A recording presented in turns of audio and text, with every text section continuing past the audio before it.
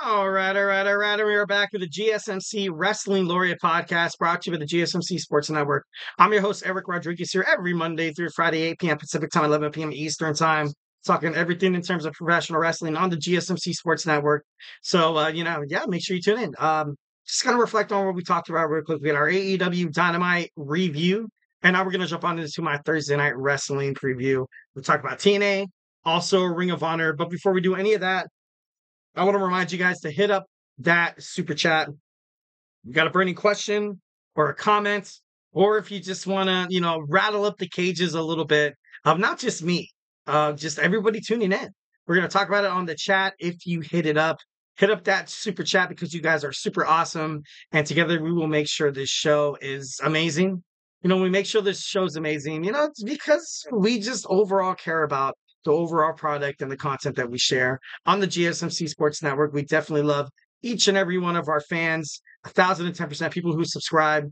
You could definitely subscribe to me. If you are, if you're a new wrestling fan, it's perfect. I talk about, reviews and previews, and I talk about major news wrestling, get into it, analysis, predictions, and we just have fun. We just have fun on this podcast, 1,010%. Once again, it helps us, kind of keep the lights on in terms of keeping the podcast alive, keeping the network going. We definitely need you guys. We love you guys. We are so thankful for each and every one of you guys. Obviously, we wouldn't be anywhere without you guys. But overall, hit up that super chat, hit up those super stickers because you guys are super awesome. Hit up that $ below the chat box and send in your comment or question, and it's be guaranteed to be on the show. So let's do it. Let's make this show bigger. Let's make this show better, funner, friendlier, and just an overall bombshell. Because, me and you, amazing team, amazing tag team here, man. We're like we're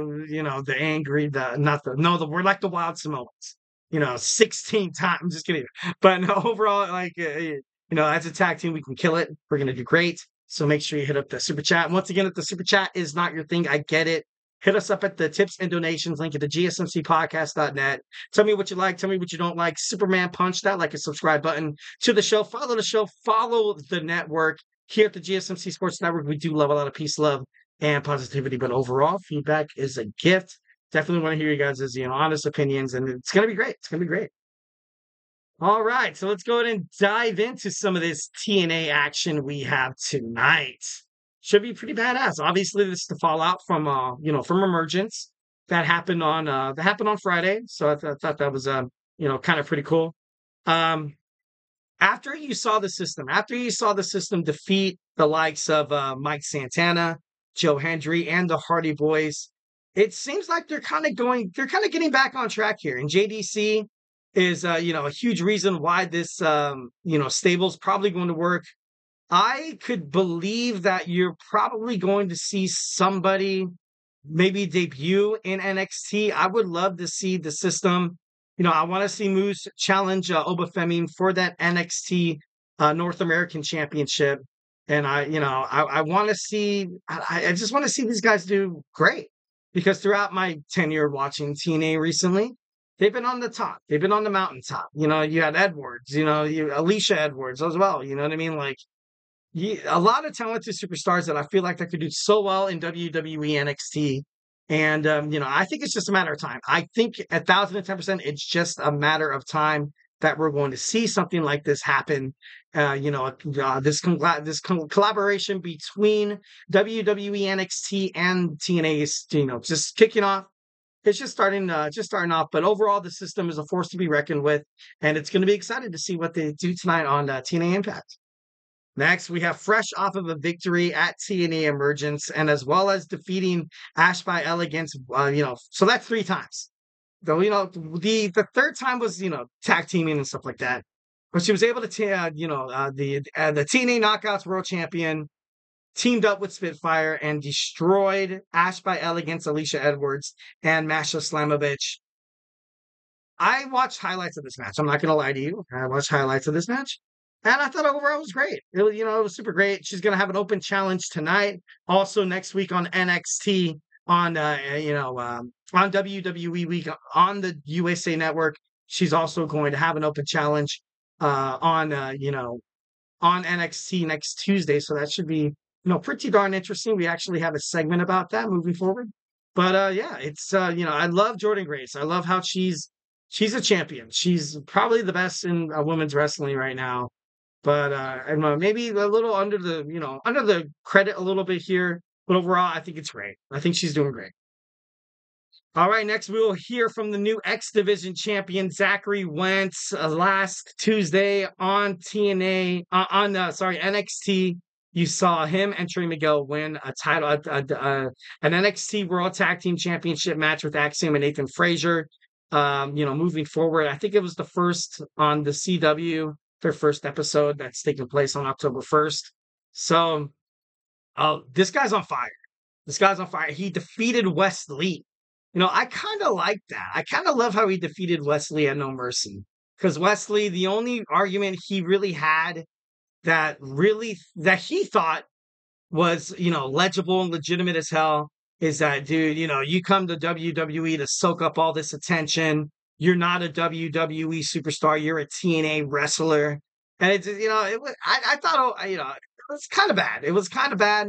I didn't think that they were going to bring that up because I think overall the collaboration maybe might suffer from it. But, so far it seems like having that lingering, thought or ideology, however you like to call it, in the minds of TNA fans as well as NXT fans. I think when these guys meet for the Survivor Series, it's going to be awesome. You're going to see the, kind of like you're going to have Raw versus SmackDown, but then you're going to see TNA take on NXT, where you have Roxanne Perez, Jordynne Grace gets her hands on her once again. Maybe you see, ABC take on the Rascals. It'd be kind of crazy to be like, the Rascals, you're TNA superstars, but you're representing NXT with their titles. That could happen as well.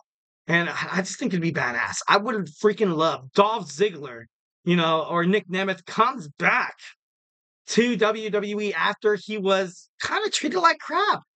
He was being talked down to by Vince McMahon, Pat Patterson, Jared Briscoe constantly backstage.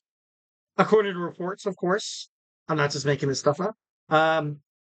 Nick Nemeth taking on Ethan Page, or even maybe somehow, some way, Joe Hendry gets that title, which I feel like they desperately need a champion that's kind of more in your face than Ethan Page. I love kind of how Ethan Page is at this moment, where he's constantly being at the right place at the right time, where he kind of comes in, hands behind his back, and he's like, so Ava, what do you think about that? Like, he's just this antagonist. He's this jerk that he's always right. And I don't know, it's just, I think he's doing a great job. But overall, I feel like if WWE wants to expand over the CW network, which isn't really thriving, but for NXT, I feel like that's, kind of great. If Raw or SmackDown was like, hey, you're going to the CW, it's kind of like, dude, what did I do? Who did I screw over? Why, you know what I mean? But no, overall, I just think it's kind of great. Zachary Wentz is an amazing superstar. I was kind of bummed out that Speedball, Mike Bailey didn't get the victory, because I loved it when he beat Mustafa Ali. But, it is what it is. It is what it is. All right, so next we have Kushida and the Laredo Kid tonight as well, going one-on-one. Two of the hottest TNA X Division stars are going to go at it. Kushida recently returned. And the Laredo Kid, he's been within that X Division for quite some time here. So there's no doubt in my mind that maybe he's going to be able to kind of build up some momentum to challenge Zachary Wentz for that X Division championship. Next, we have Eric Young taking on Jake something that I love and respect about Eric Young is that he's kind of been with TNA thick and through the bad, through the ugly. So you got to respect that. Moose will tag with JDC against Mike Santana and say his name, man. He appears. I believe in Joe Hendry. Bah, bah. But no, it's going to be a great match. Overall, it's going to be an amazing match. Can't wait to see it. And yeah, all right, moving on to Ring of Honor. We have a one-on-one match between Katsuyori Shibata and the Premier Athletes Josh Woods.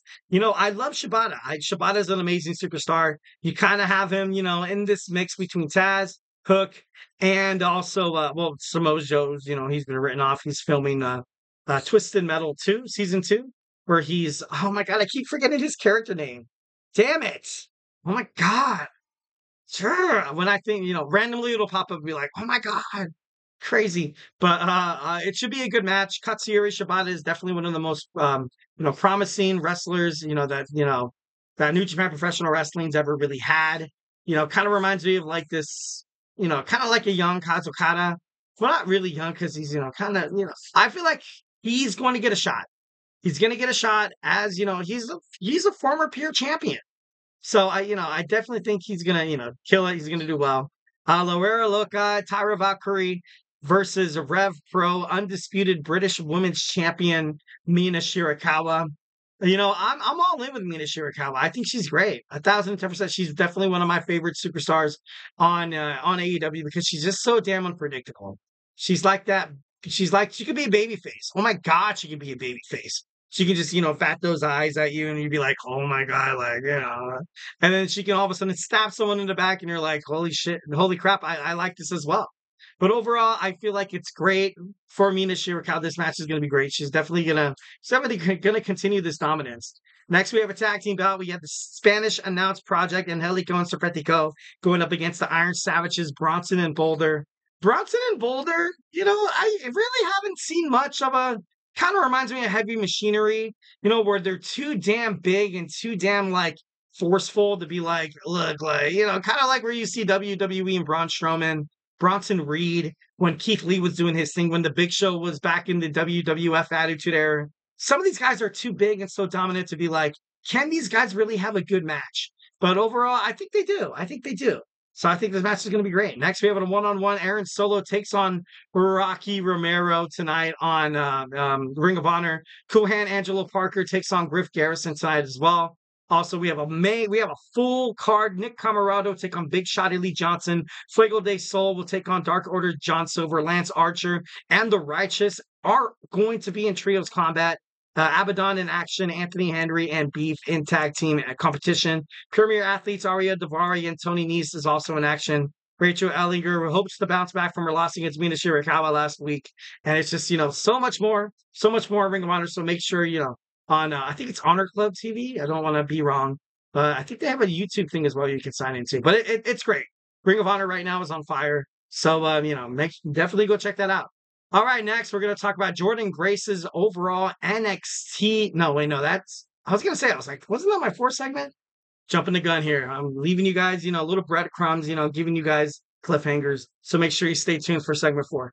Segment 3, though, we're going to talk about TNA Emergence. I'm going to give you my reaction as soon as we come back. So, hey, do not go anywhere.